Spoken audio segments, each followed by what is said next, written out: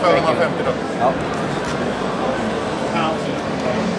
You look around and all you see here is lines for all the different actors that are up here, except for the ones that haven't come yet. And then you look all the way back in there next to the Star Wars section, and you see that David has no one lining up for him, and yet he plays such an iconic character. He might have not been the voice or even the face at the end of the movie, but he should deserve to have been, because he did all the work and he would have deserved that little merit on screen time where actually people could have seen his face. Of course, George decided not to, but in the end of the day, it's like he did all that work. What was it? 2 trilogies with him sitting in that suit, probably pretty warm, and yet didn't ever get any of the credit, which is just disappointing. It makes me sad. And at least I'm happy that me and Emilio and we went and saw him, and we're like, good job and thank you for the autograph, because he deserves it. He honestly does. And it's a shame that more people aren't going to him. And I hope maybe we just didn't see it now, but I hope that more people are going to go to him later on during this convention, because he honestly deserves it.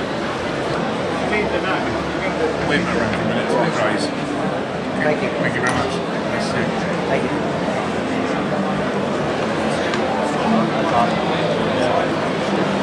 Pretty envious, I'm not gonna lie.